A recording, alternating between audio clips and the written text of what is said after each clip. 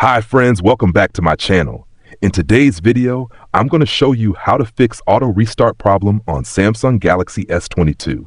If you're new here, don't forget to subscribe and give this video a thumbs up. Now, let's dive in.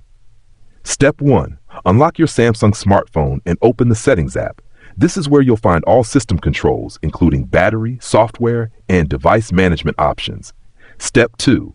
Now, scroll down in Settings and tap on Device Care or Battery and Device Care on some models.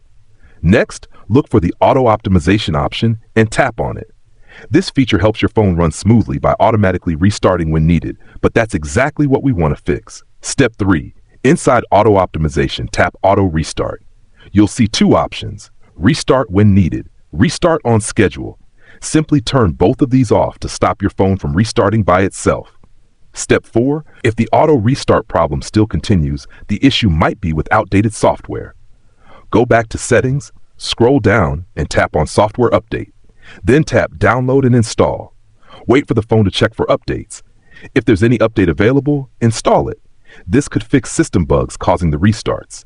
Step 5. If updates don't help, the next solution is to reset all settings. Go to Settings, go to General Management, go to Reset, and go to Reset All Settings. This won't delete your data, but will reset settings like Wi-Fi, Bluetooth, and preferences. Follow the instructions and confirm the reset.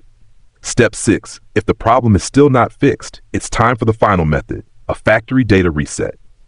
Important: back up all your important documents, photos, and files first.